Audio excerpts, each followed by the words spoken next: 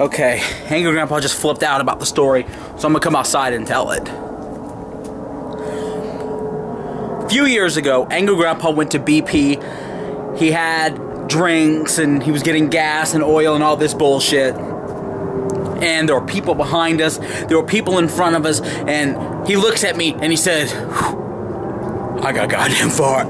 And he doesn't care. He's farted plenty of times in public. There's some water still in my face from the pot of water he threw at me. So, when Angry Grandpa farts in public, he doesn't give a shit. I remember one time we were at the grocery store and he just farts. And this chick just walks through it and she goes, woo! His farts are lethal. So, now that we've established that, he's in the BP, and he said, I got a goddamn fart, I'm telling you now. So I go, oh shit. Go to the bathroom. He goes, fuck it. He goes to fart, lifts up his leg halfway, you know, ugh. Man, I ain't heard no fart. All I heard was, I go, what the fuck was that? And he goes, oh shit. I just shit my goddamn britches.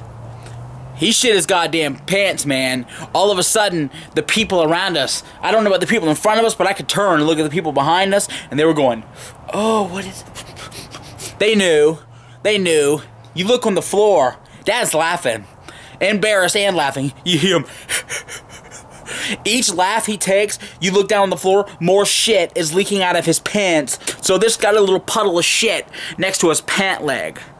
So he goes, oh shit. He does this thing. See if I can do it. He runs and holds his ass at the same time. See if I can document this. He does that number right there. The run ass grab, as if that's gonna stop the shit from coming. So, all I know is when he got back out, he smelled even more like shit. He was wearing the same clothes as before, and he didn't want to talk about it anymore. But I just brought it up.